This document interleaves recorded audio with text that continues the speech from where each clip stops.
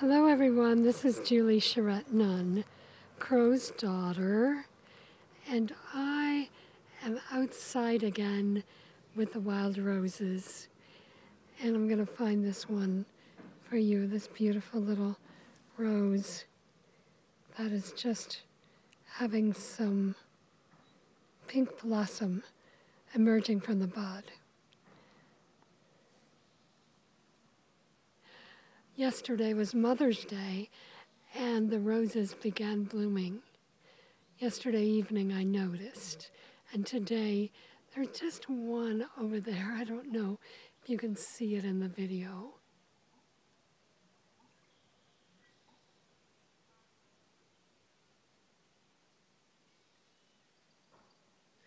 So today the roses are vibrant and quiet.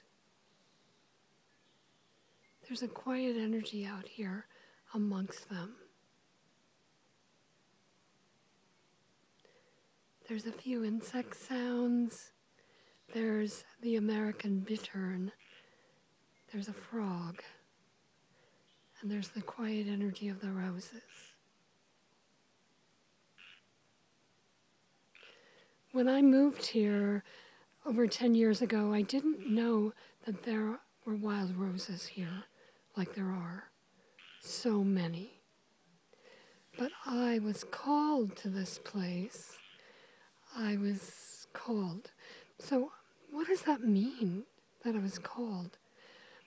I've been unfolding and unraveling that for the last 10 years.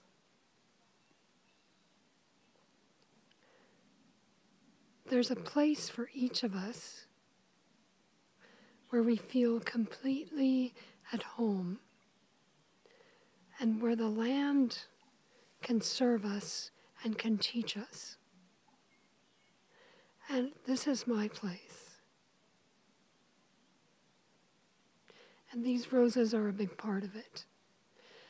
I've had roses in my life for my entire life. And since I've lived here for 10 years, they have demonstrated for me the expansiveness of what is possible.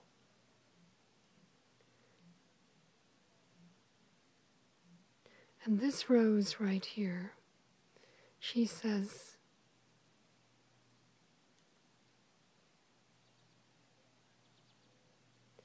living is only possible. Living is only possible when you are engaged in life. Otherwise, mere existence is empty.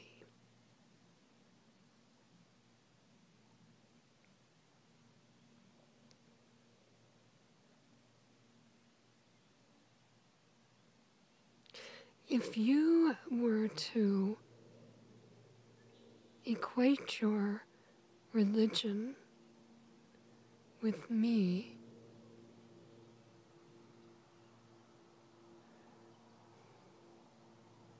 you would find peace immediately.